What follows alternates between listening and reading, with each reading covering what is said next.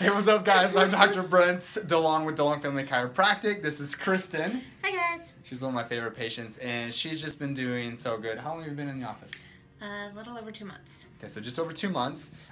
We got to her second progress check, and she's doing so good. So I just want to kind of share her story. So Kristen, what was kind of going on before you came into the office? Before I came into the office, I had what was known as an annular disc tear. So in my lower back, I constantly hurt all the time. It didn't matter if I'm walking, sitting, standing, laying down, and it got to the point where I was in tears all the time, and one of my friends referred me. Awesome friend, by the way. So, okay, so she comes in, we do an evaluation, we took some x-rays, we obviously saw some issues going on in her lower back, but this is one thing that people don't necessarily realize, and this is where so many other offices, whether they're MDs, PTs, or the chiropractors, they go wrong, is they ask you, where does it hurt? Yes. And then they just kind of push and prod where it hurts, and they're not looking for maybe where the damage is coming from. No. So when we did her exam, one of the things that we found was that she had a reverse curve in her neck, which increases her weakness in her spine and makes it 92% more likely to herniate a disc. So when we talk about the curve in the neck and strength and stability, your spine has to have curves. So let me kind of show you this poster. So this poster shows us how there's supposed to be curves in the spine. That's there for strength and stability. That's what protects your discs. In fact, if your spine's in this position, that your bones would burst before you would herniate a disc.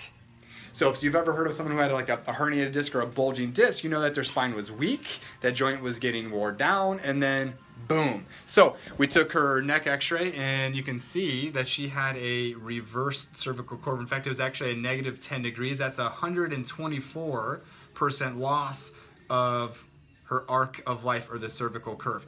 So we started to adjust her, and over the course of even just a couple weeks, now over 2 months, how have you been feeling? I almost feel like a new woman. I'm feeling much better. And the exciting thing is for me that this last weekend I went on vacation and I was able to walk the whole time.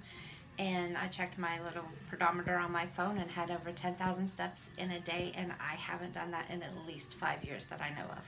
So how big of a deal is that? It's huge. I don't want to cry, so I'm going to look up, but it's a huge deal for me. Yeah, guys, I mean, too often, you know, we take stuff like this for granted, but like how you feel determines your quality of life. Very much. And too often we don't realize this, but it limits our experience and it holds us back from doing stuff that we love to do. Yes. And once you get it back, it's incredible.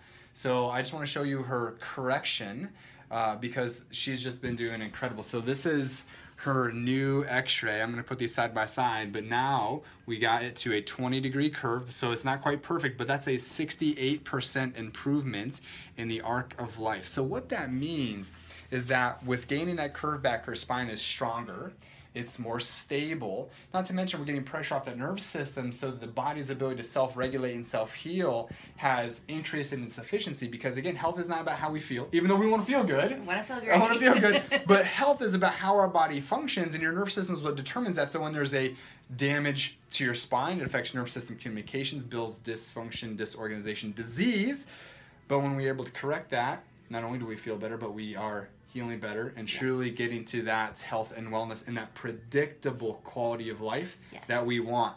So again, this is Kristen, and she just did so good. I'm so happy for her, and now she's just loving life. I am. So thanks for tuning in, guys. We'll talk to you later.